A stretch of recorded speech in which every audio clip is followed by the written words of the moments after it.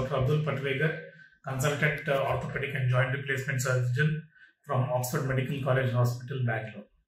Today I will be talking to you about fractures and do's and don'ts during bone fractures. Okay, so today I would like to address an important topic that affects many of us at some point in our lives: bones and fractures.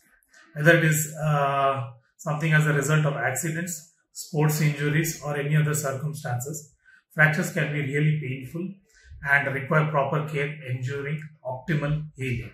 Okay, so today I will share with you some crucial do's and don'ts that you have to do during bone fractures.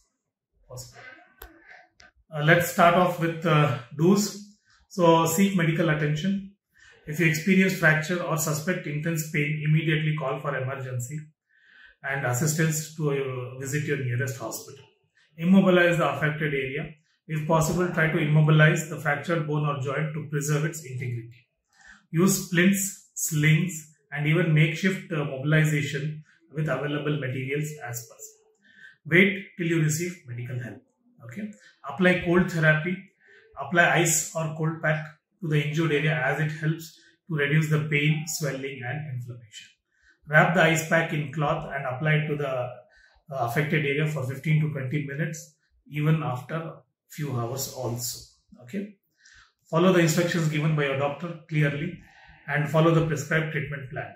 With this, your doctor will recommend you the appropriate treatment plan, which includes immobilization, medication, physical therapy, or surgery. It is crucial to adhere to the prescribed treatment plan for optimal healing of fractures. Okay. What are the things that you have to avoid? Avoid putting weight on fractured bone. Try not to put any weight on the affected limb as it tries to further delay the fracture healing. Okay. Do not attempt to realign the bone. In case of an obvious deformity or misalignment, avoid attempting to realign the bone yourself. Kindly consult a medical professional.